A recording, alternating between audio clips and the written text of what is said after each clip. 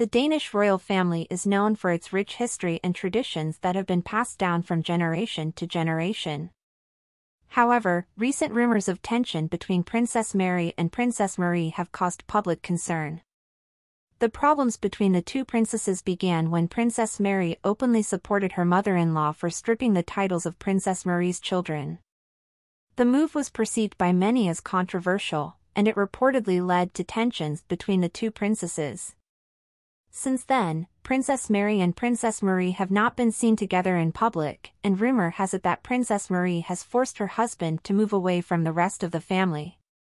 In addition, Prince Joachim, Princess Marie's husband, is believed to have confessed his feelings for Crown Princess Mary, which has caused concern in the royal family. Last week, Princess Mary denied rumors that she and her family were planning to move to the United States. However, some sources claim that Prince Joachim is already looking for a home for the family to stay in the United States. Despite the rumors, Crown Princess Mary remains a favorite of the Queen and is known for her dedication to charitable causes. She is currently the patron of more than 30 charities, including the United Nations.